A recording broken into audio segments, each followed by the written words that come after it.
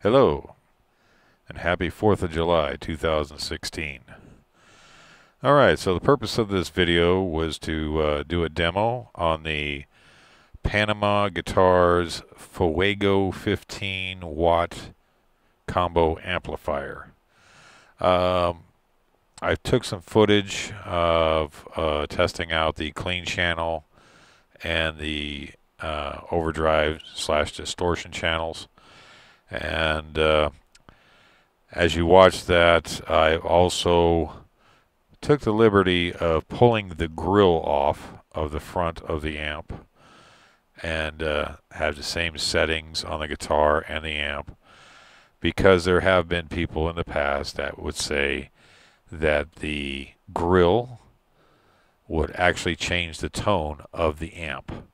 So by pulling it off, you can hear the differences for yourselves and make your own decision. I would recommend a set of headphones so you can get the full gist of the sound quality, and we'll see how it goes. After the demo portion of this video, I have a few more comments that I'd like to make about the amplifier itself, so stay tuned for that. And here you go with the demo.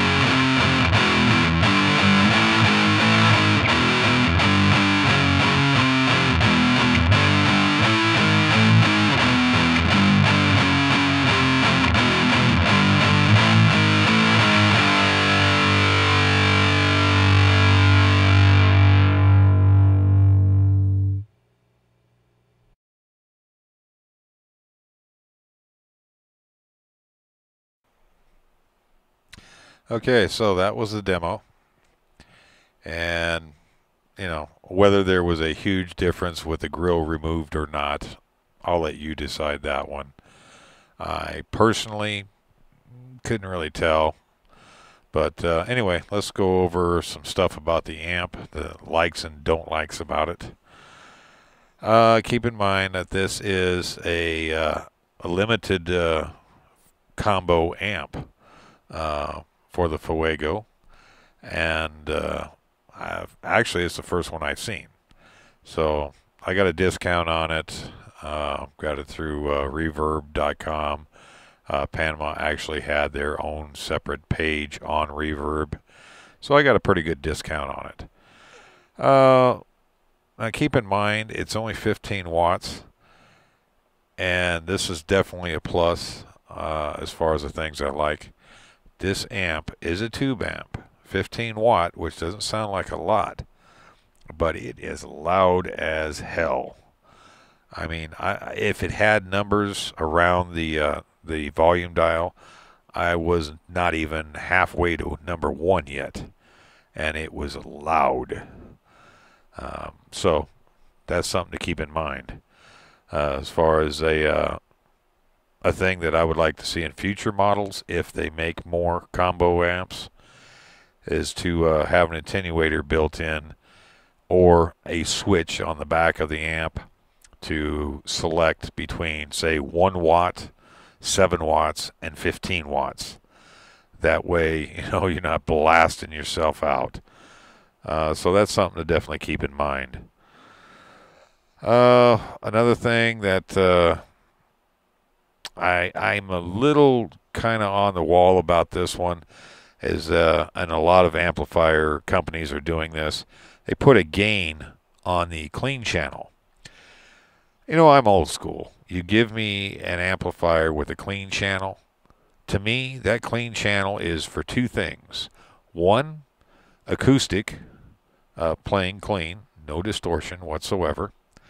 And two, is so you can jack your pedals into the front of the amp on the clean channel and have no distortion on your pedals.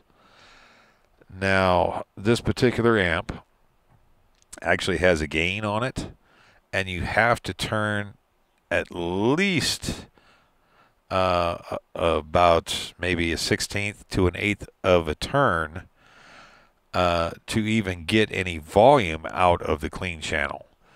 Now, that little tiny fraction actually puts a little bit of distortion onto the clean channel.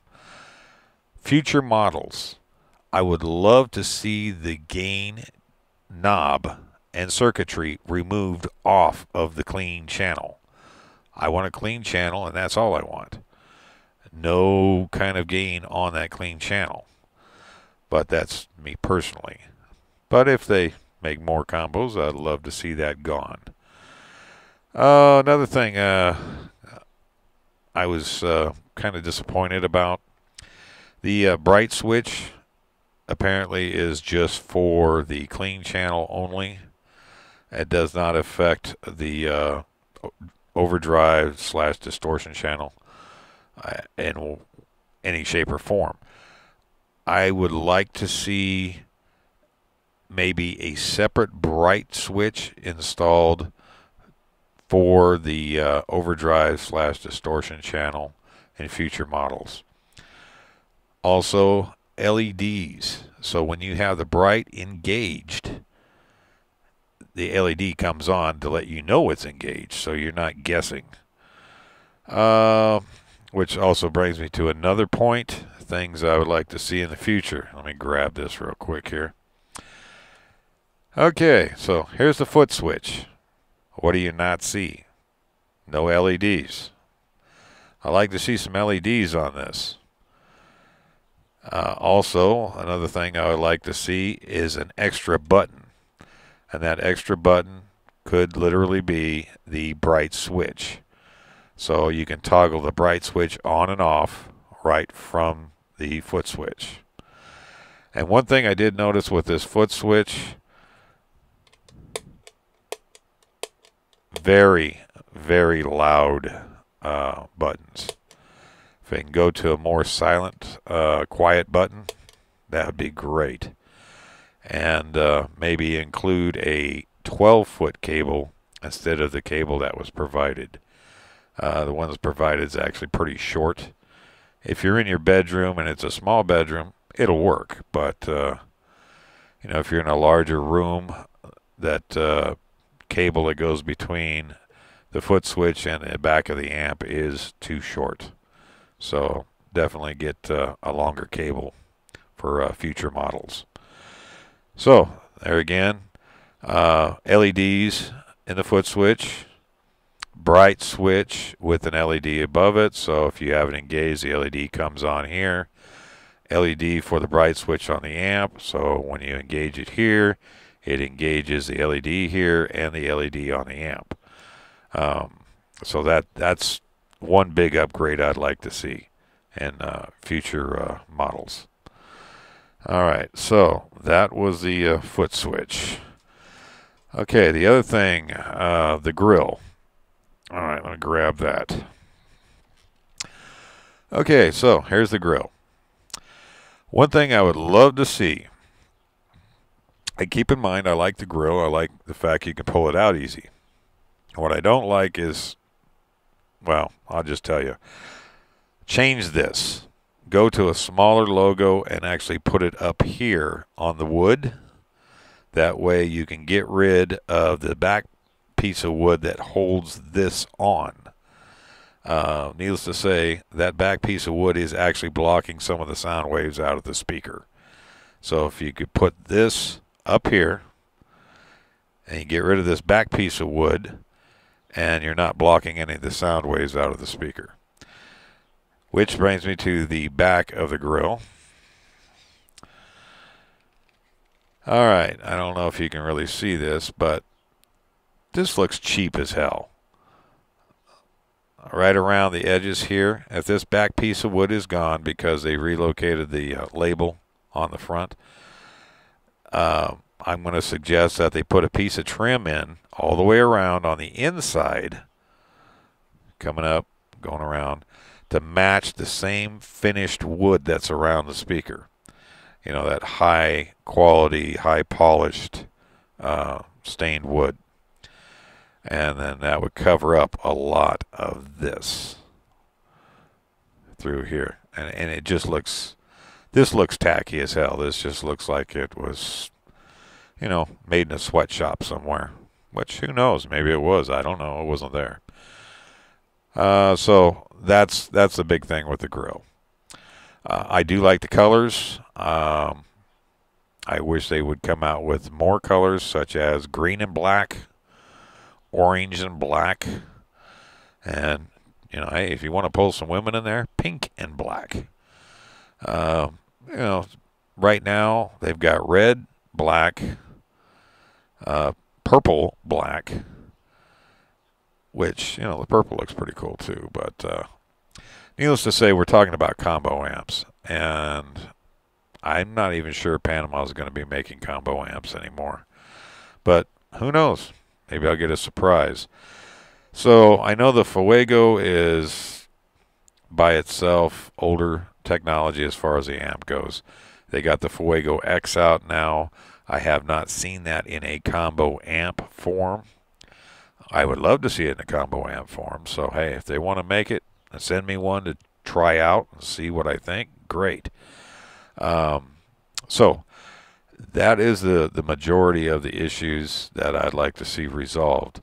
And please note on the combo amps, it appears that what Panama Guitars is doing is taking the same chassis out of the amp heads, rotating them 180 degrees, and just throwing a different cover plate on the front.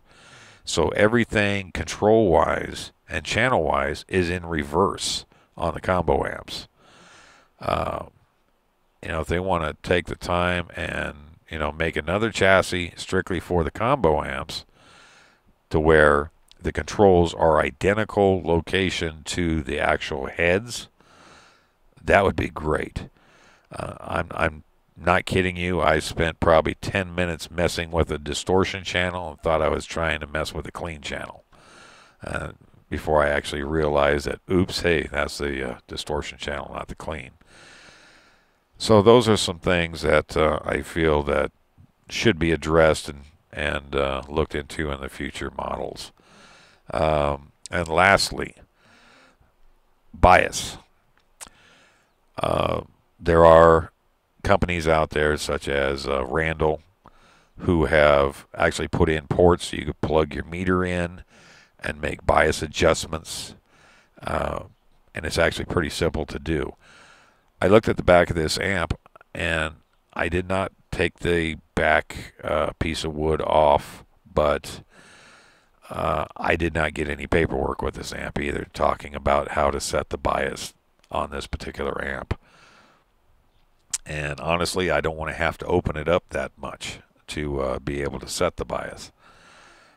So maybe in future models they can actually put some kind of port on the back of the amplifiers, and not just the combos but also the heads too, to make it easier for the consumer to set the actual bias for the tubes. So that's something else to consider. All right, I think I've pretty well wrapped everything up on this one. So that was the Fuego 15-watt combo amp, and who knows, maybe I'll get an updated Fuego X showing up on my doorstep to try out, and maybe it'll have some of those changes I've talked about, which would be great. But anyway, hope you dig the video, and who knows, maybe just that little bit of info that I talked about that unfortunately some of the other guys did not mention.